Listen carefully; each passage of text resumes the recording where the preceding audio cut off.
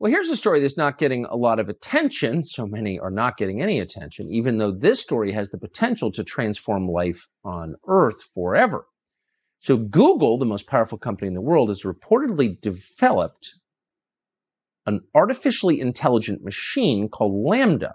And that machine has become sentient, meaning it has become aware of itself, something that no machine has ever done.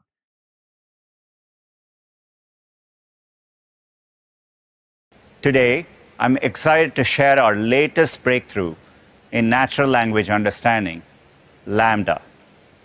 It's a language model for dialogue applications. LAMDA synthesized these concepts from its training data. These concepts were not hand-programmed in the model. Because none of the responses were predefined, LAMDA answered with sensible responses, keeping the dialogue open-ended. Natural conversations are generative, and they never take the same path twice. And LAMDA is able to carry a conversation no matter what we talk about. ChatGPT is all over in news for its language model to answer questions, and Google is certainly working on LAMDA and other AI products. Lot of exciting development in language modeling space. Let's look at how Google LAMDA works. LAMDA stands for the Language Model for Dialogue Application. Like many recent language models, including BERT and GPT-3, it's built on Transformer that Google Research invented and open-sourced in 2017.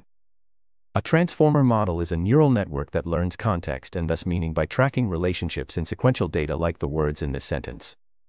That architecture produces a model that can be trained to read many words, a sentence or paragraph, for example, pay attention to how those words relate to one another and then predict what words it thinks will come next. Let's hear from Martin Keene how transformer model work. Well, transformers consist of two parts. There is an encoder and there is a decoder. The encoder works on the input sequence and the decoder operates on the target output sequence. Now, on the face of it, translation seems like little more than just like a basic lookup task. So convert the Y here of our English sentence to the French equivalent of pourquoi. But of course, language translation doesn't really work that way. Things like word order in terms of phrase often mix things up. And the way transformers work is through sequence-to-sequence learning, where the transformer takes a sequence of tokens, in this case words in a sentence, and predicts the next word in the output sequence. It does this through iterating through encoder layers. So the encoder generates encodings that define which part of the input sequence are relevant to each other, and then passes these encodings to the next encoder layer. The decoder takes all of these encodings and uses their derived context to generate the output sequence. Now, transformers are a form of semi-supervised learning.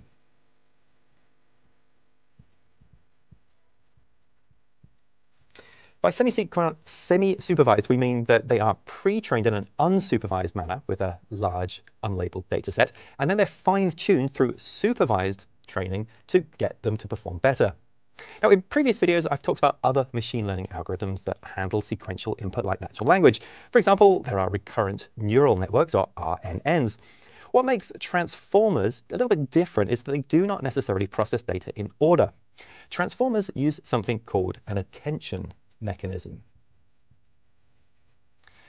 And this provides context around items in the input sequence. So rather than starting our translation with the word Y because it's at the start of the sentence, the transformer attempts to identify the context that bring meaning in each word in the sequence. And it's this attention mechanism that gives transformers a huge leg up over algorithms like RNN that must run in sequence. Transformers run multiple sequences in parallel. And this vastly speeds up training times. Though we know that transformers are the building blocks of LAMDA, but Google hasn't provided much technical information in the paper they published on LAMDA. It is a huge model with 140 billion parameters and pre-trained 1.56 trillion words from dialogues, data, and document. GPT-3 was trained on 175 billion parameters and uses Code Da Vinci as the base model and mostly trained on human questions and web indexes. To measure the performance of these models, LAMDA produces safety and quality and groundness metrics.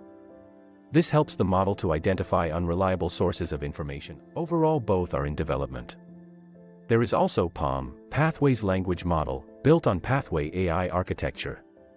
The future looks really exciting with a lot of advancement happening in language models. One thing is certain, the AI is getting more and more real.